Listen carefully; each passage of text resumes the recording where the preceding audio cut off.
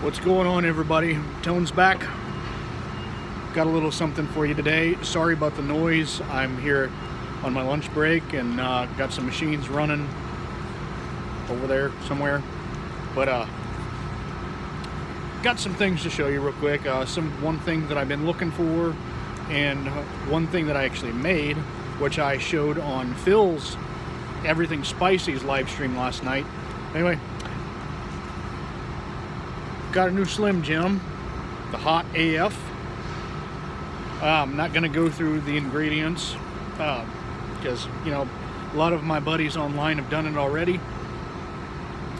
But we're going to see if there's any actual pepper or powder.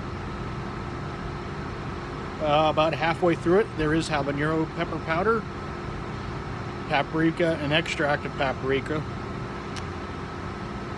So that's pretty much where our heat source is from.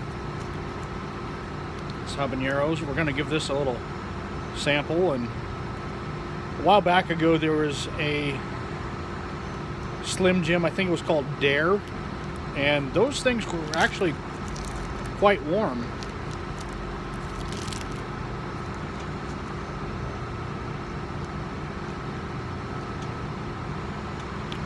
Smells like a Slim Jim.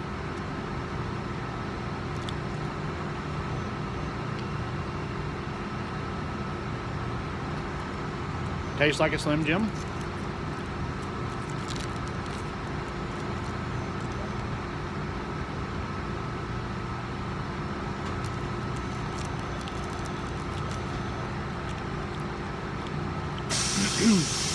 I'm picking up a tiny bit of heat on this one. It's somewhere in the 1 area. Now, I did have one of these earlier, and by the time I got through the whole thing, it probably got me up to about a 2. I didn't get any nose run or anything up here, but it was pretty good. But we're going to do something a little fun today. I've got a tincture that I made, and it's called Malevolent Spectre, because it's a angry little ghost pepper tincture, and I made it from the ghost peppers that I grew, and dehydrated them, powdered them, and put them in a quart jar, filled them full of the modicum, I guess that's what they call it.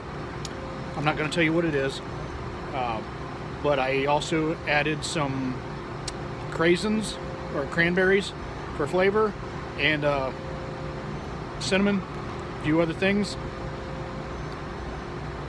And it's considerably hotter than the blue tinctures that I made a while back ago. But to save a little bit of time, I put about a half. This is a 2-ounce bottle. I messed up when I was ordering my bottles, and I should have got ones, but it just didn't happen that way. I didn't catch it. But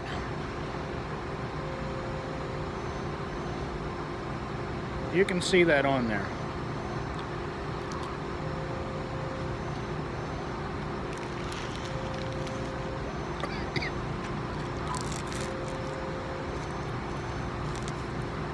That definitely kicked it up a notch.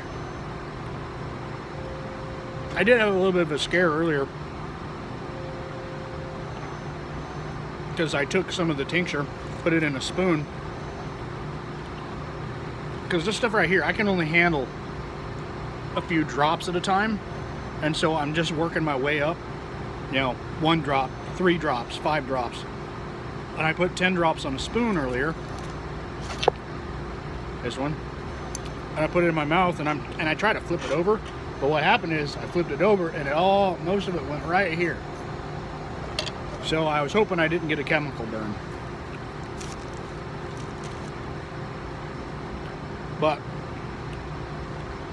heat-wise, it took this from a 1 to about a 2.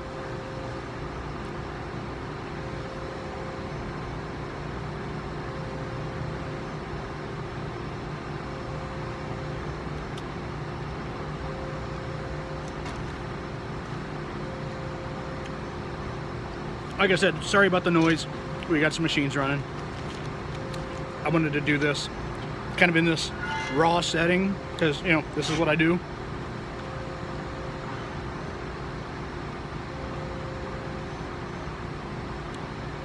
probably maybe upload this tonight when I get home. We'll see what happens. But yeah, I've got some sauces that I made, and I'm actually running quite low on some of them because I've only got enough space and equipment to do 6 cups worth of sauce. And I made several with some peppers that I bought locally, which I'm not doing that anymore. I had a bad experience this last time. Bought some Reapers from Pucker Butt, which turned out awesome for the sauces that I put them in, but found out I had to use them up right away. Started getting some seed rot. Not their fault. It's just how I had them stored. Next sauce I make is going to be similar to the kind of a cross between my Exit Wound, which I haven't really featured on here, and the Triple Dog sauce. And the Triple Dog, the idea behind it was, you know, I had 3 peppers in it, and it was kind of a dare sauce because, you know, I got the whole Triple Dog dare kind of thing. And I was told I might be wrong on that because I know there's a Double Dog, but I'm not sure about a triple. But if there's not, I just made it up, put it on a sauce, deal with it. Dare you to try some. But anyway, I've only got a couple of bottles of it left. There's been some people already making some reviews of it. I've got a couple out. I might have a couple out now. I don't remember right off the top of my head. But I've got some other sauces that are in the process of being reviewed, hopefully.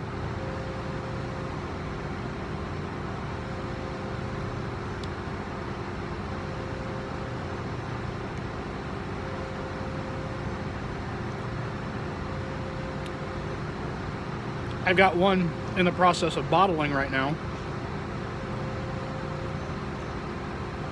I've actually got to order more bottles. It's a peach sauce, peach, Reaper, a few other things. And I'm still trying to figure out labels. Because I just bought some clear printable labels, but the ink does not stick, especially in a humid setting.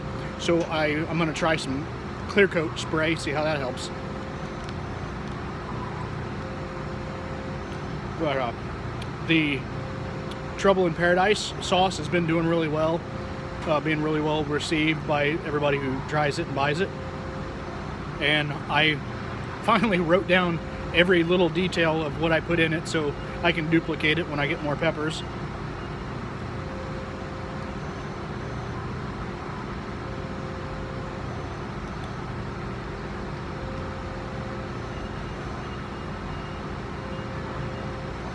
But we're just going to sit and chat until I finish this.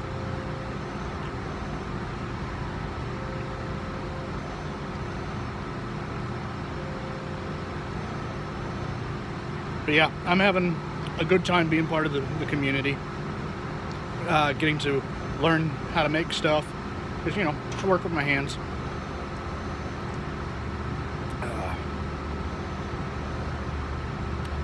Just found out a friend of mine watched my video on the bites and decided he wanted to try them. So that's what it's about.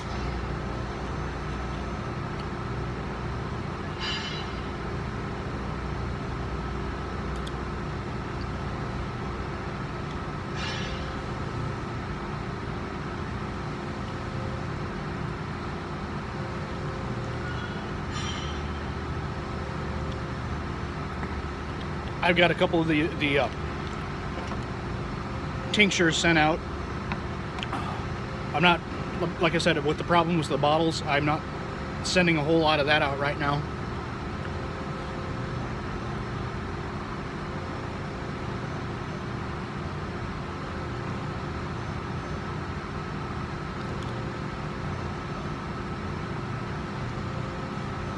And I am not claiming that this is going to be the hottest tincture that you'll find anywhere. But it is the hottest thing that I've made so far.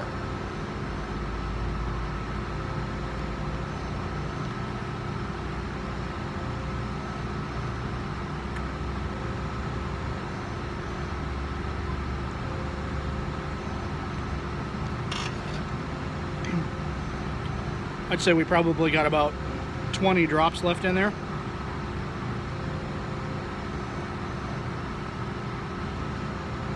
I don't know if you can see that.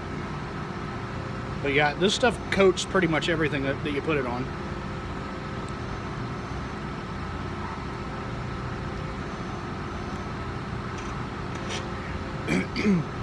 It's very pepper forward. Ooh, it's got a nice sting to it.